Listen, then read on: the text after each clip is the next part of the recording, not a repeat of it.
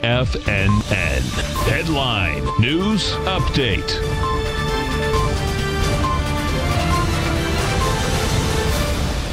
Good morning, everybody. I'm Tommy O'Brien, coming to you live from TFNN headquarters in St. Petersburg, Florida, 10 a.m. Eastern time on Thursday morning, 30 minutes into the trading day. And we got markets on the positive side right now. Dow Jones up 64 points, trading at 27,211. S&P is positive by 9, trading at 3,015. NASDAQ positive by 40 points, trading at 82.17. The Russell positive as well by 3 points, trading at 15.71. We'll start things off. We're going to jump over to the VIX this morning. Markets a bit higher. Quite a spike yesterday on the Fed, a quarter point cut from the Fed for interest rates.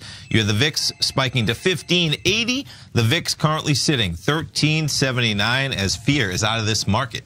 Taking a look at the indices, we'll jump over. Started off with the Dow 30, currently trading 27,212, right up near the session highs we made just after the opening bell. NASDAQ 100 making highs as we speak, 79.60. You have Microsoft with a buyback. I believe it was $40 billion. They're almost 2% higher. Chip stocks trading higher as well. NASDAQ at session highs. S&P 500 trading at 3,018.21. We're about a point higher just after the opening bell.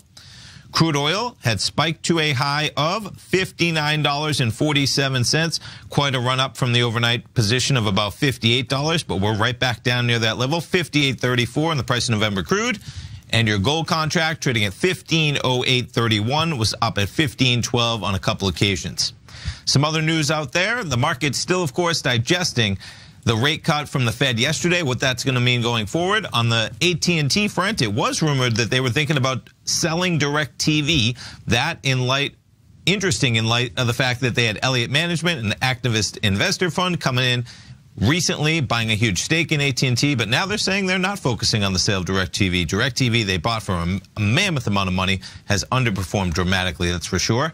And jumping over, as I said, Microsoft with a buyback, and to check out their shares this morning, started trading higher yesterday. You see the acceleration from about 136.75, and we're now trading at 141.21 from that even intraday low yesterday, but even today up almost 2% at 141 for Microsoft.